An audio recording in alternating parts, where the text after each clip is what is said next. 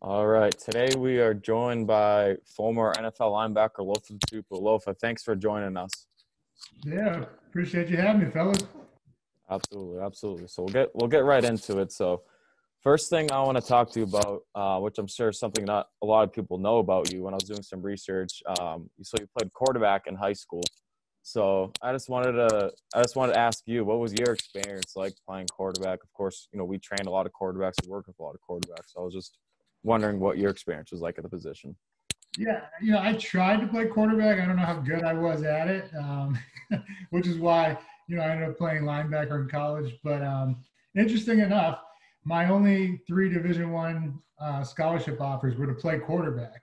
Um, I had a good arm, strong arm, accurate, but I didn't see many, 5'11", 6-foot quarterbacks in the NFL. So I opted for defense going to college. But it was fun. I learned a lot more about the game, and it helped me out defensively in terms of knowing what areas or zones the quarterback is trying to target when he's going through his progressions. So as a middle linebacker, I believe I attribute a lot of my interceptions because of knowing what the quarterback has to do or what he wants to do with the ball, given the defense.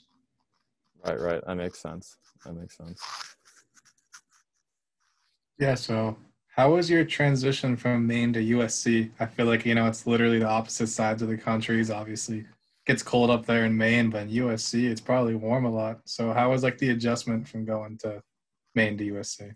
Yeah, I mean, from a climate right there, you hit it on the head. It was a little nicer, but I grew up in Massachusetts, so I like the cold. I like playing in the cold. I always had my best games in the cold because I sweat a lot. So when I was going out there, it was like an adjustment, literally trying to get acclimated to the weather.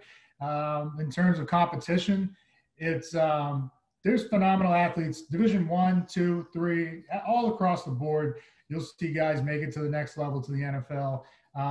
But what I noticed the biggest difference was all of the offensive linemen and defensive linemen were huge and they were athletic. I mean, it was that was what stood out the most. That we're in one double A, you'd face maybe one or two colleges in the playoffs that had a couple 300 pounders. When I got to SC, everybody was over 300 pounds and they could all move. Like they were firing off the ball. They were all great athletes in space. So that was the biggest difference I saw in terms of skill. Yeah, definitely. The higher level you get, the harder competition you have to face. So definitely makes sense. For sure. So what was it like winning a Natty championship your senior year? Definitely a good way to go out. Yeah, was incredibly blessed to be on some talented teams there at USC. As everybody knows, Reggie Bush, Matt Leinart, even the year I was redshirting, Carson Palmer, I got to play with three Heisman Trophy winners. And, I don't know how many people can say they do that other than my teammates that were there that can say they did that. So that's special. But, we worked hard on defense and we were always up there in terms of top of the rankings. And it was just an incredible journey. In the 2 years, we went 25-1, and the one loss was in triple overtime at Cal to a guy by the name of Aaron Rodgers. So I know you guys like quarterbacks. This is a pretty good one right there. But I look back and just how much fun it was. Everyone that stands out. Everybody sees that, but what they don't understand is the sacrifice, the morning workouts, the grueling practices. I mean, you think try to stop Lendale White from running the ball and then try to cover Reggie Bush, when he's running routes. So, but iron sharpens iron, and I believe that's what helped me, perfect my craft and get better. All my weaknesses. It helped me really shore up my game and become well-rounded. Yeah, absolutely. Now you just talked a little bit about the sacrifice and things like that. Was there any guys early on in your career that really kind of took you under their wing and kind of mentored you, and then yourself later on in your career? Did you find yourself kind of being that mentor for younger guys? Yeah, I was always blessed with a lot of incredibly strong leaders that I got to learn from.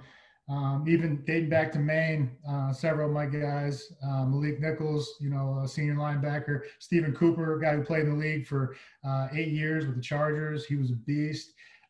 We had no shortage of leaders there, as well as SC. You got guys like Carson, Troy Polamalu. The year I was sitting out, I got to study everything he did. And in terms of well-rounded game, there was nothing that guy couldn't do. Coverage, blitzing, run fits, so watching him and the way he broke down the game was incredible. I mean, we're talking about a Hall of Famer, one of the best to ever play at safety. And then in the linebacker room, guys like Mike Pollard, Champ Simmons, Matt Grudegood, there were several guys that helped teach me the game. And because coming from the East Coast, it's not just, learning your surroundings and now you're in LA, but it's also, how they go about business. And because they had started to turn that program around and had just went to an Orange Bowl, 11-2, Carson and Troy's last year. So it was a tight team. Most championship teams, that's what you hear. It was family, Yeah, absolutely. So, now after you won your national championship your senior year, after that, you became a second-round pick of the Seahawks. So what was your initial thoughts that the Seahawks believed in you and they wanted to pick you up in the second round? So what was your reaction to that? Yeah, I left after my junior year against everybody's advice. There was, all the draft pundits and experts were saying, "Oh, this guy's making a mistake. He's too small, too slow. He's not going to get drafted until the 5th or 6th round." But I left because I had the confidence that I could play at the next level, and I knew I could. And when I realized Seattle really wanted me, they traded up 2 4th-round picks to swap out a 2nd-rounder with I think it was Carolina, and get me at the 45th spot. And that meant the world to me that they cared enough and they went up and got me. As opposed to, I was hearing a lot of other teams saying, "Oh, well, if he falls to us in the 3rd round, we'll definitely take him then." So, that's why everything I did, man, was just to try to, repay them for taking that leap of faith and taking a kid that was deemed too small and too slow. Exactly. That's awesome. Now, what was it like having the opportunity to play with Matt Hasselbeck? Now, he was one of my favorite players growing up. So, of course, your dad and Matt Hasselbeck's dad played together. So what was that? That must have been pretty cool for you to be able to have the opportunity to play with him, especially from both of you being from Mass and everything too. Yeah. The whole Hasselbeck family, tremendous athletes, and they were great friends of ours growing up. I competed against the youngest, Nathaniel, actually, all growing up, and he was a phenomenal athlete. But getting to play with Matt and, just the Tri-Town where we grew up, Tri-Town, Massachusetts, man, there's a lot of, pride and respect that goes for anybody, from where they're, they love their hometown. And so, we take that very seriously. And that was awesome to have 2 captains from the Tri-Town on an NFL roster. I don't, has that happened anywhere else where, 2 guys from the same hometown or neighboring towns went on to be captains? I don't know. We're have to look that stat up, but you heard a lot about Haas, and then what he did at BC, and then going on to the NFL, and you were always proud to be from the same area. So it meant the world to me to get to go to battle with my guy Haas. Yeah, absolutely. So you played for the Seahawks for 5 seasons. So what was your experience like being a part of that organization? Oh, it's an incredible organization. I think the thing they don't get enough credit for is all the charitable and the work in the community that they do, and that's what stands out the most. And that was from the top, from Paul Allen, the late great Paul Allen. He did so much for saving football in Seattle by keeping the team here, but he did so much more than that. That I would like everybody to remember when they talk about the great Paul Allen is how much he meant to this. Not just Seattle, the city, but, the state of Washington and everywhere where he left his fingerprint in terms of hard work, and dedication to community. Right. Absolutely. So now, what do you love? What did you love most about playing the sport? Was it just the kind of the bonds you make with the guys, just the feeling of being in games? What did you love the most? I love competition the most. And, just like I said, I was never blessed to be the biggest, strongest, fastest. So you got to be one of the toughest, or you got to have a lot of confidence going into battle, knowing that you're lacking in many areas. And I think that the test of your will and how far you're willing to go, and it was what I love the most when I talk about competition, knowing that everything on paper says I shouldn't win this match, this one-on-one against this guy. But we're going to see the one thing you can't test, you can't judge is, heart. We're going to see who has it here, and who's willing to go the farthest, to win this battle, to win this game. And on top of that, the other things that drove me was being part of something bigger than yourself, being part of a team. I think, and that's why you always hear when guys walk away from the game, the thing they miss the most, of course, game day, you're going to miss that, but they miss the locker room, they miss all the laughs, all the camaraderie, and, going through all those hard times and those struggles together, as one. And so the two things I would say, competition and just finding out what you're really made of. And then, of course, my teammates, man, those are my brothers. Right. Absolutely.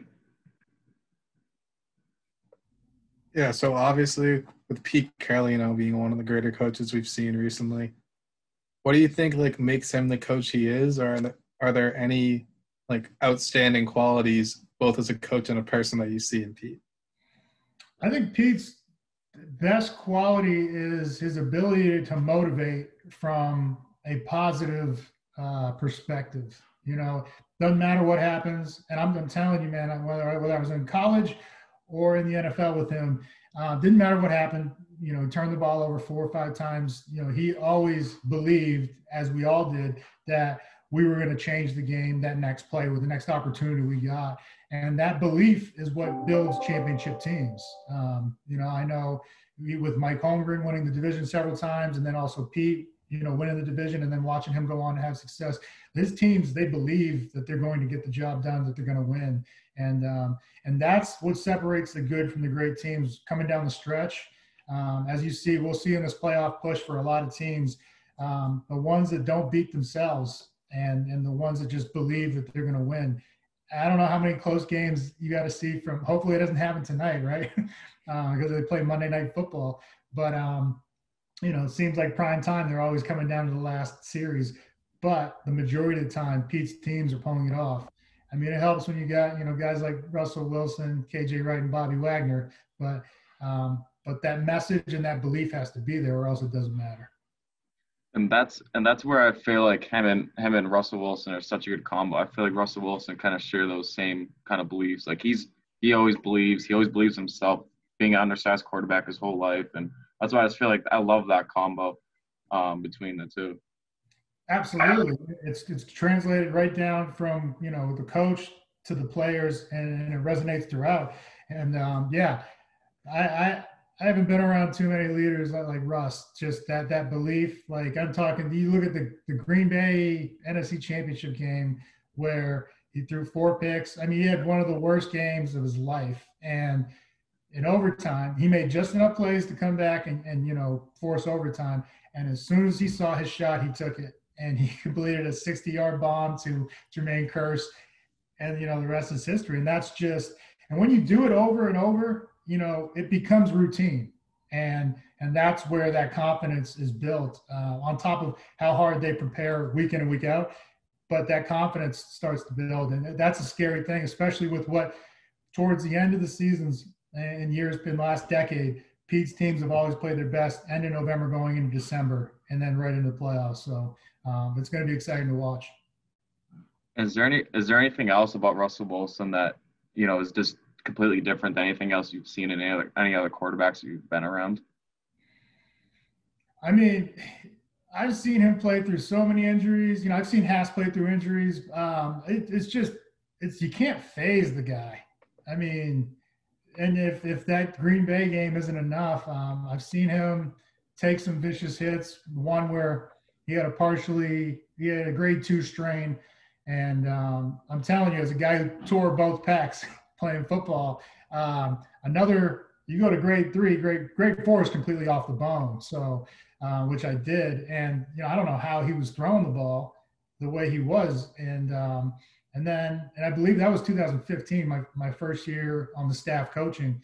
And he had a streak of, it was like 28 touchdowns and 2 or 3 interceptions.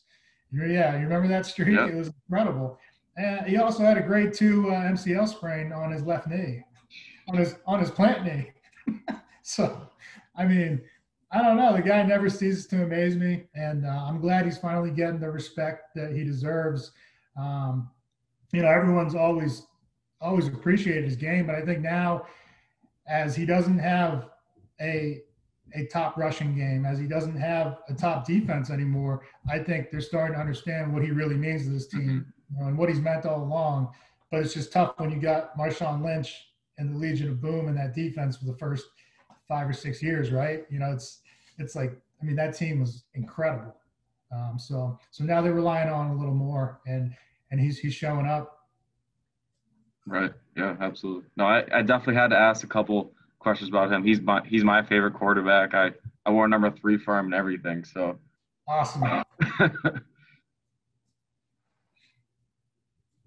Yeah. So moving more into a advice kind of section. If you could give any piece of advice to your younger self, what would it be? That's a good one. Don't be so hard on yourself. What? I don't know. That kind of led to my work ethic and why I be more open-minded. I'll say that. And not that I had an unwillingness to learn more, because I was in the film. I was a film junkie, man. I was in there all the time. But I'm talking in terms of technique-wise. There were some areas that I would have liked to have gotten a little better at, and just asked more questions. I think that's the biggest thing, and not just from my defensive coaches, but offensive guys. I mean, you have all these guys that you're trying to beat, and I know when you go into practice, they don't want to give you the tips, but they're there for advice too, and they're your brothers. They're going to help you beat the competition when you go to game day. So I wish I asked offensive line more about hand placements in terms of pass rushing. I wish I asked quarterbacks, because I had to run cover 2, that middle paint on, how likely are you to take a shot if the guy's in position? Because then I could have throttled down and made a couple plays on the shorter routes. So my advice would be just never stop asking, never stop, learning and trying to get better. I feel like I always did, but there's a lot of times where, you're afraid of being wrong, right? Or looking stupid if you ask a question. It's like, there's no such thing as a stupid question. But if you sit there without the answers, you're going to look stupid on some situations in game day. So that's, just always be inquisitive and keep asking questions, keep getting better. Right. Yeah, I really like that answer. I'm a college coach now, so that's something I noticed with a lot of guys, especially the younger guys. They don't ask enough questions, and right. When while we're in meetings, while we're going over stuff, then we go out into the field, and that's when they're lost. And then they want to ask the questions like, no, man, if you had the answer, you wouldn't have thrown that ball. I know I've been there, from both sides, even as a coach, but also, as a player too. Because that's, you don't want to look dumb in front of your peers, but, looking back, like, who cares? I want to get better. And the best, that's what they do. So, yeah, for sure. Yep. Yeah, definitely utilizing your resources, as much as you can is definitely a huge thing when it comes to improving as an athlete. No doubt. So do you have any recruiting tips, especially now with a lot of players' seasons aren't even going on, and if they are, it's delayed in some way. So for the kid? What did you say? For the kid? Any recruiting tips for the kid? Yeah, for high schoolers and Yeah, and I this comes from personal experience. Is you better have a plan. It's unfortunate that you're not going to get to play your senior season. That's the case out here for a lot of these kids. So, and this personally, having very few options coming out of high school, I started to develop a plan, and I said, hey, look, I don't care if I have to go to junior college. Prep school was, couldn't afford it. So that wasn't an option. So it was really coming down to junior college to get more exposure. So I was going to travel out to California or Texas because that's where the powerhouses are. It's not to say you have to do that, but a lot of my friends that play with me at SC, they went to junior college and they had their pick. I mean, they ended up going to SC and winning national championships. So they had their pick of any school they wanted to go to.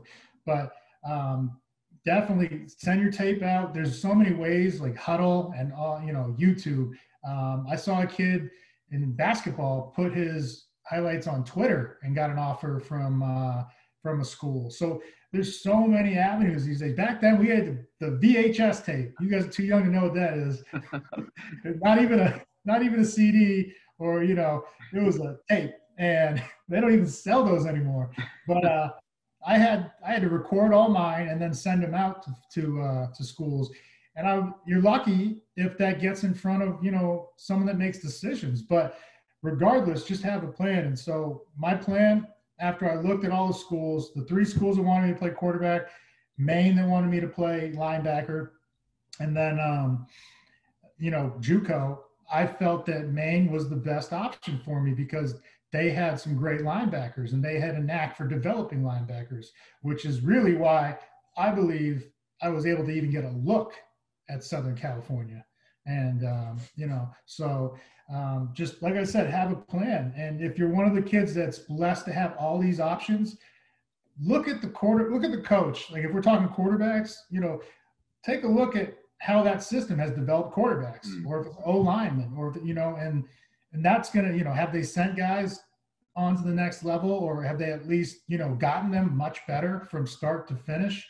Those are the things that, I was taking into consideration back 20 plus years ago. And, and I just wish I had more of an avenue to get my film out as these kids do now. So my main advice, I know it's long-winded, but have a plan. And because once you have a plan, how to go about your business. But if you're just like, oh, I don't know, I'll go here and see what happens, you're not giving yourself the best chance to succeed. Right. 100%. Totally agree with that.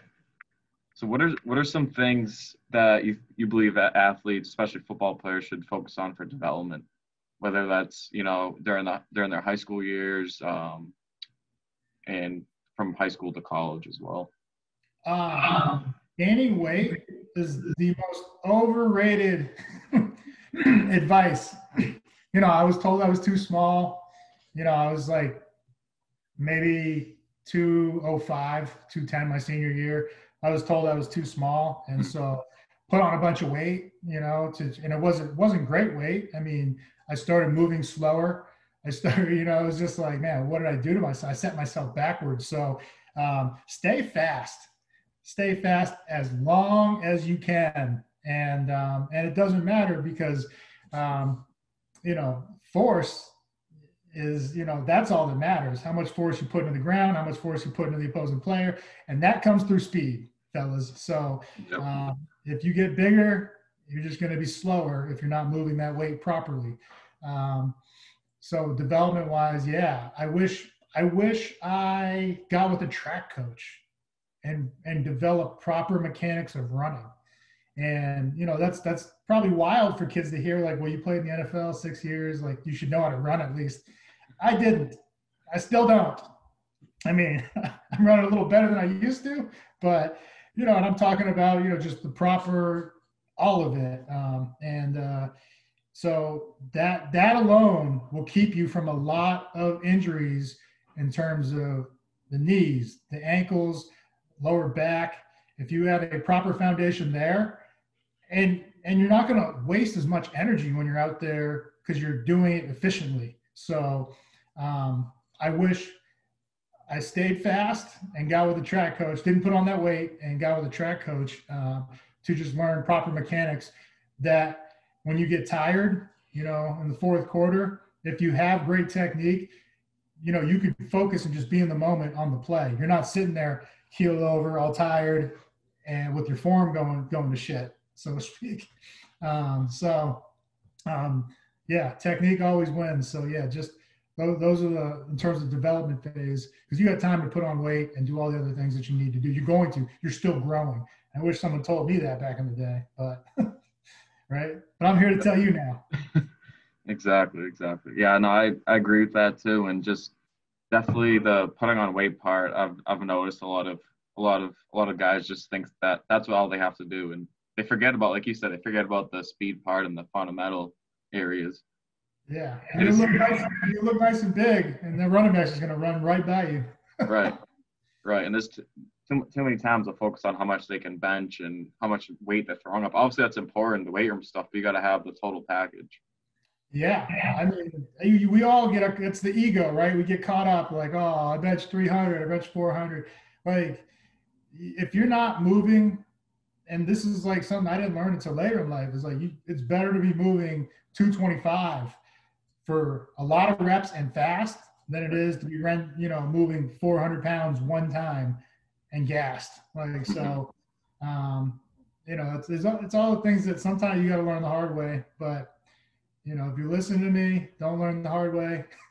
You know, just stay fast, stay mobile, stay efficient, you know, in all the moves you do, because that's what's gonna lead to longevity in this game. And as you mentioned, you know, I had all those injuries because I didn't have a great foundation or base. I was just doing, you know, what I thought was right. Yeah, for sure. So, you know, you've been around the Seahawks for a little. You played there and then went on to coach there. So I was just curious, you know, where do you see the Seahawks season ending up this year? Where do you see this team going? It looks like they're shoring up that defense. You know, we made some trades and, you know, getting that pass rush with Carlos Dunlap, who's been an incredible addition. Jamal Adams is healthy again. And, I mean, that guy is a monster out there. I think he's only been healthy for like 3.5 games. And he's got 5.5 sacks from the safety position. And the secondary, Shaq Griffin's coming back tonight. So excited about that. And on offense, you know, Russ is getting some help in that backfield with Carson and Hyde being healthy again. So now, you know, play action is going to actually hold the linebackers and the second level defenders. They have to respect it. Whereas in a couple of weeks ago, a month, that tough month stretch we had, where we had to count on the rookies who did a great job. They're just, if I'm a veteran linebacker, I'm not biting on that play action. You better prove to me that you can run the ball before I can get up there. And so that's why the lanes got a little tighter, and maybe some of those interceptions happened. But, you know, they're getting healthy at the right time of the year, and they've been playing great ball. Big win last week against Arizona. So I see all three teams out of the four, us, Arizona, and the Rams, making the postseason because of the expanded field. But if they can somehow get up to that first seed, it's going to be tough with the Saints right now, but they're only a game behind them. If they can somehow get up to that first seed, if they get home field, I feel like that's just, you know, even without the fans, it's their streak of winning there over the years, over the last decade, has been incredible. And, you know, undefeated right now at home. So, yeah, if they get home field, I can see it going to the Super Bowl, the road going through here. Right. Yeah, let's hope for that for sure. Yeah, and as you were mentioning earlier with the run game, I feel like with DJ Dallas, he was more of like a pass catching back. He didn't really have, you know, that dominant like presence up the middle. So like having him back tonight is huge. Oh yeah, absolutely. And I think DJ is going to be great. He's young. You look at a lot of running back. There's not a lot that come in and they just set the league on fire. There's a couple, you know, like a Dalvin Cook and even Derrick Henry. Robinson. Even James Robinson, yeah, right. But even King Henry now, he was on the bench most of the year with DeMarco Murray, you know, carrying the bulk of the majority of the load there. So running back's a tough position to come in and ball out at, man. Every position is, but you see a lot of big growth from year one to year two with those guys. Look at Alex Collins, who we just got back. He was cut after a year and a half with us, and then he went to Baltimore, and in Yep. 9 games he rushed for like 980 yards. So, yeah, I mean, it's just you never know, right? When it's finally gonna click, and so impressed with what DJ's done. Travis Homer's been a great addition too. Both kids from Miami, and but hopefully we can rely on Carson and Hyde towards the end of the season, because that's been the biggest difference in the playoffs. Carson hasn't been there to play, and Right. we just got Hyde. So, which I was hoping they were going to bring back beast mode. Me too. I mean, everybody wanted that. So, who knows? Maybe in the playoffs. Yeah, that's what I was thinking. They're saving him. Yeah. Yeah, and then looking more of a business side of things, what was the inspiration behind you starting your CBD brand? Oh yeah, Zone In CBD. Honestly, fellas, I had heard a lot, and I had looked for a lot of natural solutions when I left the game. 10 surgeries, 15 plus concussions. That's a lot to go through mentally, physically, and emotionally in a lifetime. Never mind in the span of 8 years. And I kept hearing more and more about CBD, and just as I started, researching, just reading about it, articles and papers, and then even picking up books. I started my journey, and I started journaling. I bought a bunch of products and started, to see. I go, is this real? Everything I'm hearing from an inflammation standpoint, from a neuroprotectant, meaning it can help you cognitively get back and maybe even exceed where you were, before all the concussions. And I'm here to say, I mean, the reason I started this was because it brought me back to, my best self in every facet of life, whether it's family life, business life, everything. I just feel more in the moment and not worrying about anything, just reacting, and which is, why we call it Zone In, like the zone. When my best performance, thinking about, in against Philly back in the day, which is ironic, we're playing Philly tonight. It's just totally immersed in the moment, and where you can't miss. And that's where we got the name is, Zone In. So it's been helping a lot of people. We're coming out with a new product pretty soon here, hopefully by Christmas, but it might be just after New Year, which is an energy mix, and just to help you get more focused and zoned in, so to speak. So hopefully it can replace a lot of those sugary drinks that my kids are addicted to, and and other stuff, right? But yeah, man, after all those surgeries and everything and post football, I gained a bunch of weight, as some guys do. I was probably 50 pounds overweight. I was like 280 pounds, fellas. Wow. Yeah, that's tough on your joints and ligaments and tendons. And I was about 280, and now I'm down to 235. I'm at my playing weight, and I feel better than I did my All-Pro year, which is, pretty crazy, because I was 26. So, it was like 12 years ago. So, man, yeah. So I've just been, my new mission in life is just to spread the word about, CBD and full spectrum oil, which has it's really led me to a life I've never known before, man. And, everybody, they think of me at my peak being those Pro Bowl years, but yeah, I feel so much better than that. Right. So that's, I'm just spreading the message and paying it forward. That's awesome. And how have you been handling the pandemic? And has there been anything that you picked up during it, like any new hobbies or anything like that, maybe more focused towards your business? Yeah, definitely. It's allowed me, because it cut off, in terms of business, cut off retail. A lot of people aren't going out and shopping. And so we lost some retail, and we just took our efforts and zoned in on e-commerce and getting people to the website and, informing them more about what it is and what it isn't. And then in terms of other things, I started a Seahawks podcast. So I've been doing a lot of, following. I stay up. I watch the team anyways. And so when I met with one of my friends that I went to college with at Radio Row in the Super Bowl, I did one of his podcasts with his guys, and he's like, you should really look into, doing a podcast. And I was like, I don't know, man. It sounds like a lot of work. As you guys know, it's a lot of work. And luckily, I got a great team. So I just got to show up and just talk football, which, I Can't love beat it. football. Yeah, I love football. Yeah, I'll what talk better football. job is that than that? Yeah, because I mean, I know how much goes into the editing and the cutting of the clips. So doing that and doing a lot of radio, talking about the Hawks as well. And so, and then I got 2 kids, 9 and 6 years old, 2 boys, and been spending a lot of time with them. I didn't realize how old they got. All in between starting up a business and coaching. Right. But I've been incredibly blessed to spend more time with them and be the 4th grade math teacher and kindergarten math teacher. That was my best subject. So that and the gym teacher, those are the two classes I teach here. What about them? Are they future linebackers or what? No, my youngest is for sure. My oldest, and see, that's the thing with football, you got to have passion, right?